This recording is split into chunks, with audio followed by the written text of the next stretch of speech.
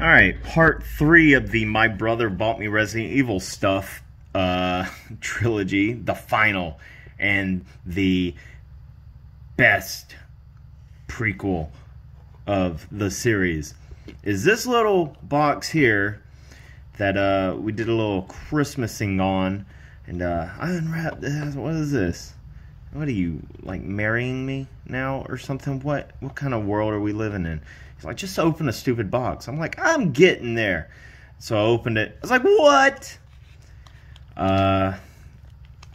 Resident Evil Village was fairly new at the time.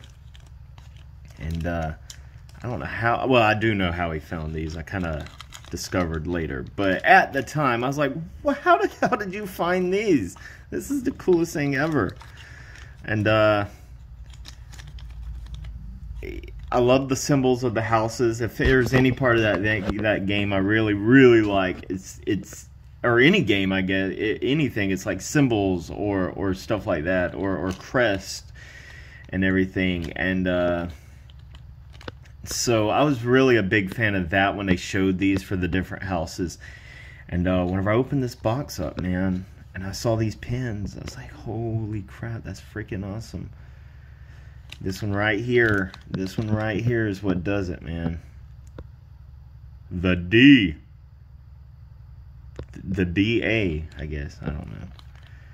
Heisenberg. Is that cunt face? And that is Moreau.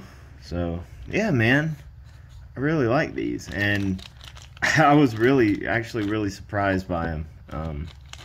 Because I didn't know they existed. And so I really was happy with them. So there you go. Did pretty darn good with the last days and the last 2 items brought to you in part by my very own brother. Oh, I had this upside down, but that was stupid. Now, I'll fix it post-production. Thanks for watching.